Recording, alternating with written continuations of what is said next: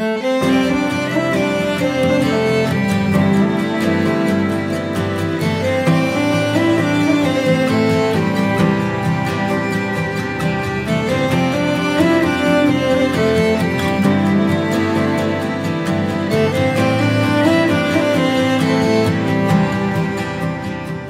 Avenue, and welcome to this new sermon series in the Old Testament book of Isaiah. Today we're going to be looking at Isaiah chapter 40, so if you've got a Bible with you, it'd be great to have that open as we work our way through it. And I want to begin our time in Isaiah with a question. What do you need most in your life right now? I wonder how you'd answer that question. Maybe you'd say, what I need most right now is just to feel safe and normal again. Maybe you would say, what I need right now is to see my family, my friends again. Maybe you'd say, I just need my boss to go easy on me in the coming days. Again, we can answer that question in so many ways. What I need right now is I need a decent night's sleep. Or I need a holiday, or I need a husband or a wife, or a better husband or a better wife. I just need just a little more money. Or maybe you'd answer, what I really need now is forgiveness for the things I've done. I need a fresh start. I need hope for the future. It's a big question. What do you need in your life right now? Widening that to our life as a church family. What do we need at Avenue as a church family most of all right now? Again, there's various ways we could answer that. We could say, well, we need a building of our own. We need to have a clear plan of what the future will look like post-COVID. We need to be able to gather together as a whole church family physically again. Well, the reason I begin with these questions today is because I want us to think together how the Bible, the book Christians believe is the Word of God, would answer that question. What does each one of us need most in our lives right now? See, I believe the prophet Isaiah is seeking to help us answer that question in the chapter we're looking at today, Isaiah chapter 40. And according to Isaiah, our greatest need is always the same. Our greatest need is to have a bigger and a truer vision of who the living God is and what it means for us to live in relationship with Him. Our greatest need is to see the living God, according to Isaiah. And who is the living God? Well, He's the God of the Bible. He's the God who reveals Himself in the book of Isaiah, the God who reveals Himself supremely in the person of His Son, Jesus. So we're beginning this new 5-week series in the book of Isaiah. And the book of Isaiah, if you like, is one of the mountain peaks of the Bible. Isaiah, he's the most frequently quoted Old Testament prophet in the New Testament. And even though he lived hundreds of years before the coming of Jesus, Jesus the Messiah is clearly seen throughout this prophecy. And I just want to invite us all at the beginning of these 5 weeks to see this time in Isaiah as an opportunity and an invitation, if you like, just to soak in the majesty, sufficiency and strength of our God.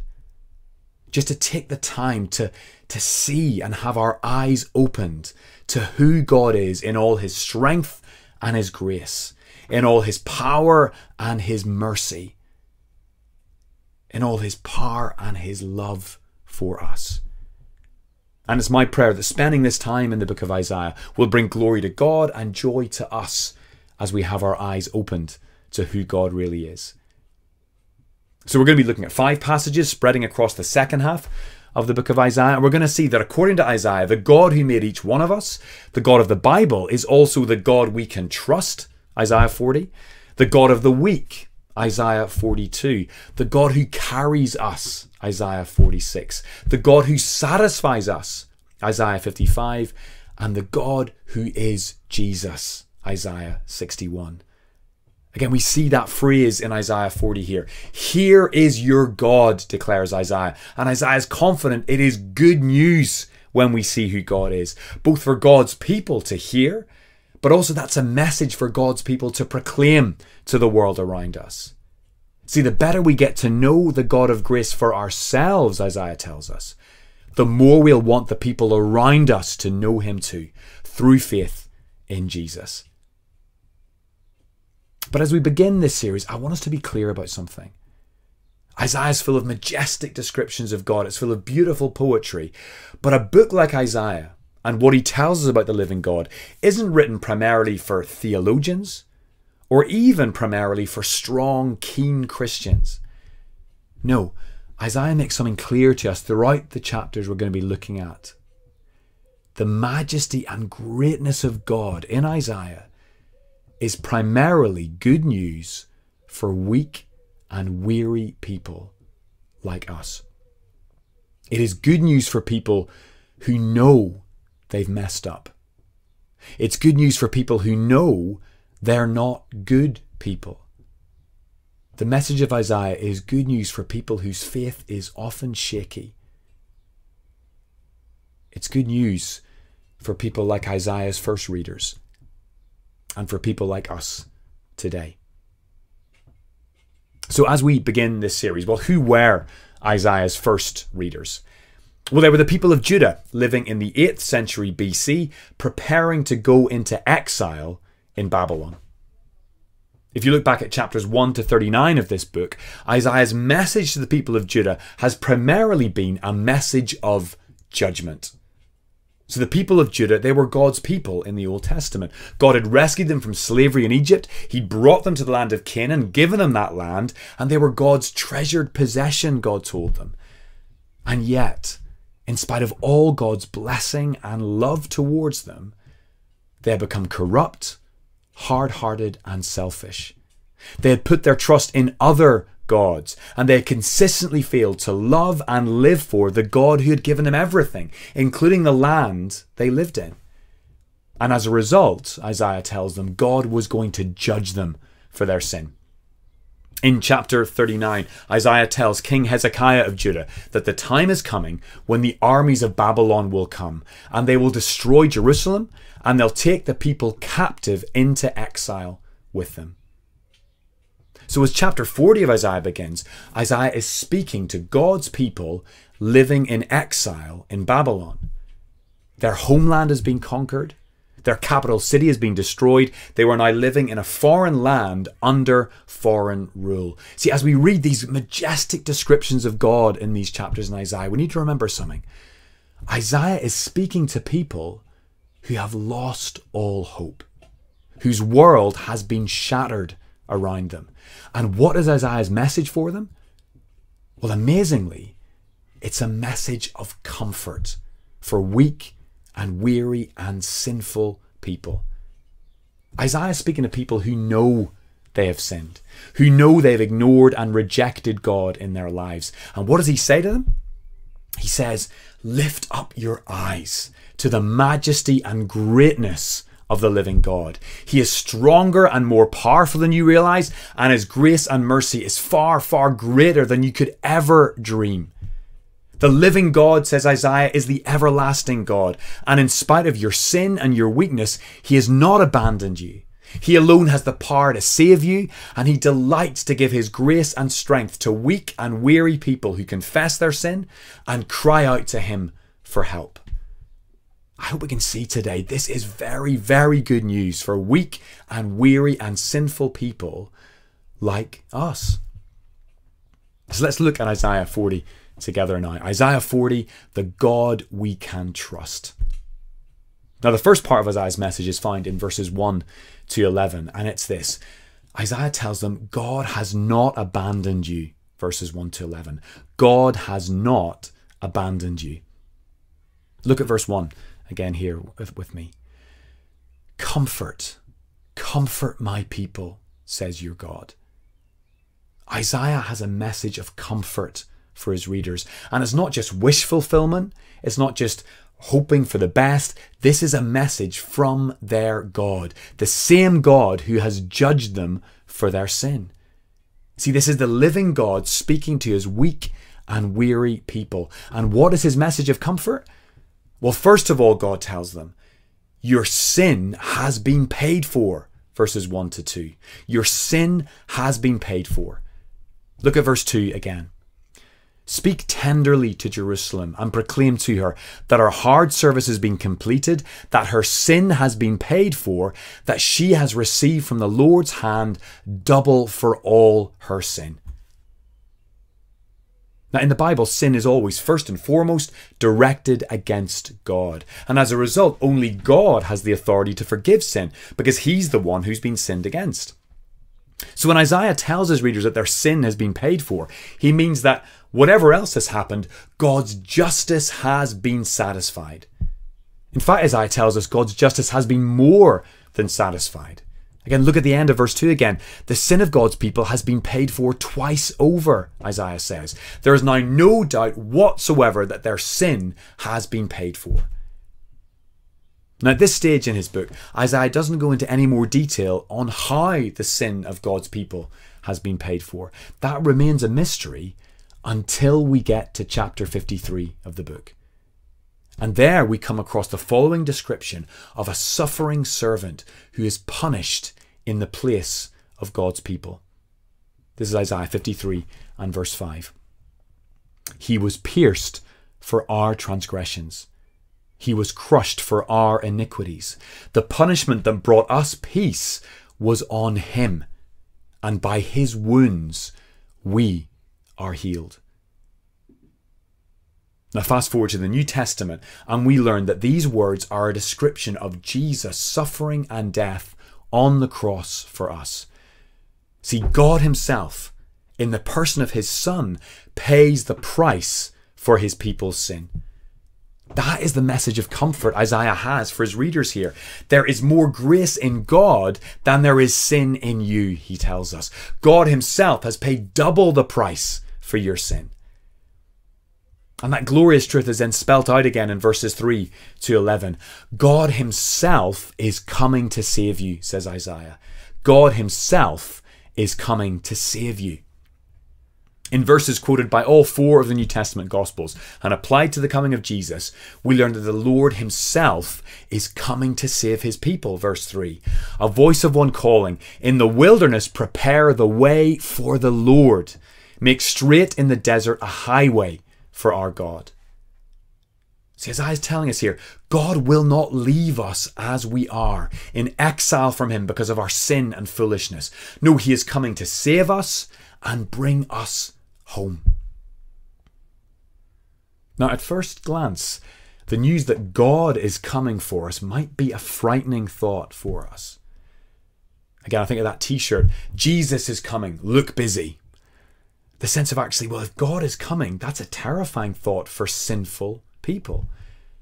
I mean, look at verses 6 to 8. According to these verses, we are all like grass. We are physically weak, but also we're morally and spiritually weak.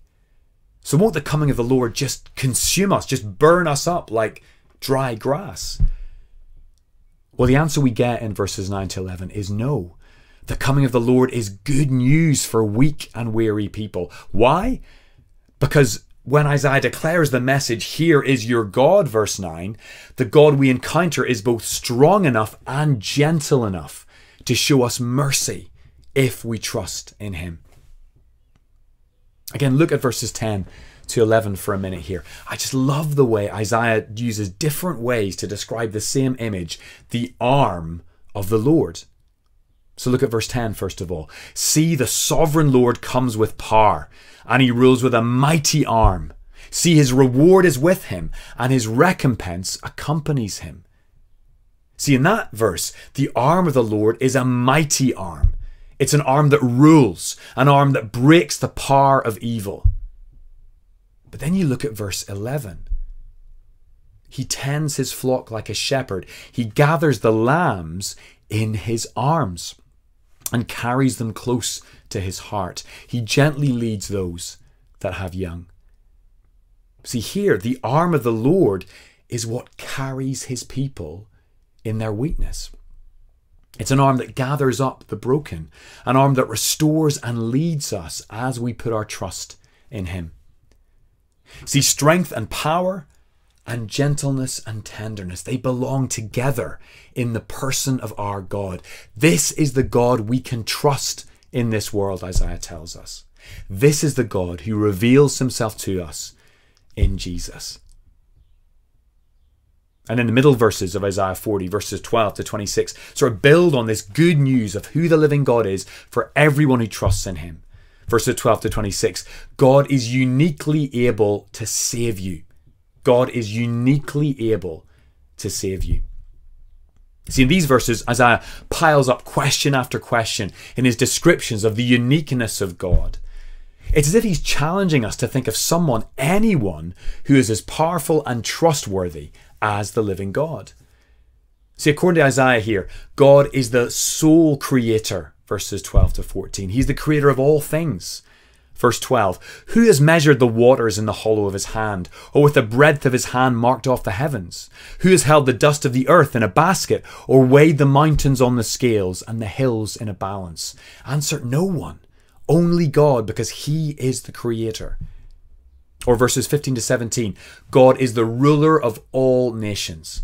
Verse 15, surely the nations are like a drop in a bucket. They are regarded as dust on the scales. He weighs the islands as though they were fine dust. God is the ruler of all the nations. And then verses 18 to 20, God is greater than any other gods. Verse 18, with whom then will you compare God? To what image will you liken him? See, what does Isaiah want us to see here? Well, to put it simply, he wants us to see the living God is unique. He is greater than any other gods we can put our trust in, and he is stronger than all the forces that stand against us. Just as an example of that, look at verses 25 to 26 and the description we get there of the stars. Now, in the ancient world Isaiah was living in, the stars were thought to control people's lives. They could influence the destiny of nations. But look at how the stars appear to the living God. Verse 26, he brings out the starry host one by one and calls forth each of them by name. Because of his great power and mighty strength, not one of them is missing. See, instead of viewing the stars as a rival to him in power and influence, the Lord cares for them like a proud dad with his children. He sustains them. He makes sure not one of them is missing. Can you see what Isaiah is showing us here? There is just no comparison between the power of the stars and the power of the God who created them. The living God is uniquely powerful, Isaiah tells us. And just as he cares for each one of the stars, so he also cares for each one of his people. Therefore, let's put our trust in him and him alone. And Isaiah carries on this idea in the closing verses of Isaiah 40, where we truly get to glimpse the true glory of God. See, up to this point, Isaiah's made it clear about the unique power of our God, but in these closing verses, he wants us to see how the living God chooses to use that unique power to serve and to save his people. See, in these verses, we learn something astonishing about the living God. God delights to give strength to the weak and to the weary. Verses 27 to 31. God delights to give strength to the weak and to the weary. See, in these verses, we learn that no one is too small to be important to God or to be unworthy of his care and attention. See, not only is God strong in himself, verse 28, he also gives strength to the weary. Verse 29. And that is why Christians worship him. That is why he is worthy of all our trust in this world. Again, look at verse 27 for a moment. This is a complaint from God's people. It's a complaint that's been on the lips of every single human being ever since Adam and Eve first ate the fruit in the Garden of Eden. And it goes something like this. God, I'm just not sure that you love me. I'm just not sure that you want the best for me. Look at how verse 27 puts it. My way is hidden from the Lord. My cause is disregarded by my God. In other words, God doesn't care about me. God doesn't understand what I'm going through. That is the complaint so many of us have about God. But how does Isaiah respond to that complaint? Well, he does so in verses 28 to 29. Do you not know? Have you not heard? The Lord is the everlasting God, the creator of the ends of the earth. He will not grow tired or weary, and his understanding no one can fathom.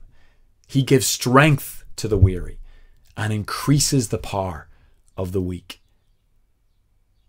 See, what's Isaiah telling us here? He's telling us God is not limited like us, and that is very, very good news. Where we grow tired and weary in this fallen world, God never does. When we don't understand what's going on in our world or in our lives, well, God understands it perfectly. And he's not only strong in himself, verse 28, he delights to give strength to the weary and to the weak, verse 29. See, the God of Isaiah 40 uses his great strength to help his people, to serve his people, to comfort his people. And it's really worth spelling out for us here. Who are the people the Lord helps? The answer is the weak and the weary. It's not the strong, the impressive, the beautiful, the super spiritual. No, the people God helps in Isaiah 40 are the weak and the weary. They're people who know how much they need God's grace and mercy. They're people who know they can't make it on their own. They're people who know their only hope in life and in death is the undeserved grace of God towards us in Jesus. See, what qualifies us to benefit from knowing this God of Isaiah 40? Well, very simply, our only qualification is our weakness and our weariness without him. So as we finish our time in Isaiah 40, I wonder, how are you finding your life at the moment? I suspect that for many of us, we have all experienced times of weariness and weakness, maybe particularly over the past year. The weariness of lockdown and the restrictions on all of our lives. But perhaps more than that, the weariness of being stuck with ourselves and with the state of our own hearts. There's been nowhere to hide from our sinful hearts over the past year. And speaking just for myself, I've often been left feeling so weary with myself, with my failures, with my sin and my selfishness, with my cold heart towards God and towards others that just seems to persist year on year. See, we don't have to live long in this fallen world before we're left feeling weak and weary. And Isaiah was all too aware of that fact. But that is why he has this message for us in chapter 40. Isaiah chapter 40 is good news for weak and weary people like us. Isaiah urges us all here, whenever you feel your weakness and your weariness, go to the Lord. Talk to him about it. Ask him to help you and to renew your strength as you put your trust in him. See, verse 30 reminds us, even the very best, the youngest, the freshest people stumble and fall in this world. Human strength and human wisdom are just not reliable. But verse 31, those who hope in the Lord will renew their strength. They will soar on wings like eagles. They will run and not grow weary. They will walk and not be faint. I remember an older Christian I knew just loved this verse because for him it described all the different seasons of the life of a Christian. See, sometimes we feel like we're soaring like an eagle. We're deeply aware of God's love and grace and we rejoice in it. Other times we feel like we're running the race before us. It's a bit more effort, but we're making some progress. And then there are other times when it's all we can do just to keep walking and not faint. Everything feels like a struggle. But you see, whatever the season of life we may find ourselves in, my friend used to say, God's grace towards us and his love for us always remains the same. And that is a precious truth for any Christian to hold on to.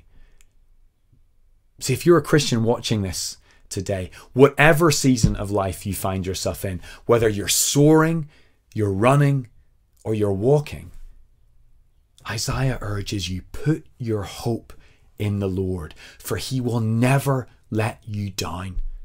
He will never abandon you. He has paid the price for all your sin at the cross of Jesus, and he delights to give strength to his people whenever they cry out to him and put their hope in him. So what will it look like for you to put your trust in the living God this week? Well, the one big application that comes to me from Isaiah 40 is simple, yet I'm terrible at doing it. See, placing our hope in the Lord means praying to him. It means stopping trying to run ahead of him. It means stopping trying to solve our own problems or stopping trying to avoid our own problems. No, placing our trust in the Lord means admitting our weakness, but then crying out to him to give us his strength. And remember what qualifies us for that? It's admit that you're weak and you're weary without him. See, with all the uncertainty we're facing in our lives, all the uncertainty we're facing as a church at the moment, I've been really struck by something in the past couple of weeks. I hate being weak. I hate not knowing what the future will hold. So I want to live as if I'm in control of my life, as if I can somehow fix whatever problems come my way. But the reality is, I can't. And the reality is, none of us can. But here is where the message of Isaiah 40 becomes such a precious one. You see, I don't have to pretend I have all the answers. I don't have to pretend that I'm strong. Instead, I can admit my weakness and my weariness. And I can cry out to God and ask him to renew my strength and to keep renewing my strength day by day by day. See, Isaiah chapter 40 is good news for weak and weary people like us. Why? Because it shows us who the living God really is, and it assures us he really is the God we can trust in this world. He's the God who will never abandon his people.